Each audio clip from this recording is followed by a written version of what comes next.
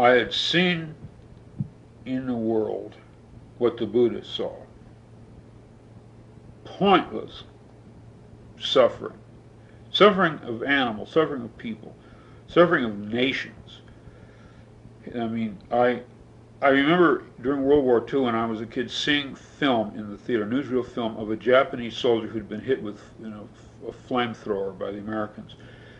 Burning, he was burning to death and running, and burning and running, and burning and running. And I had seen a kid burn up in camp when I was in grammar school.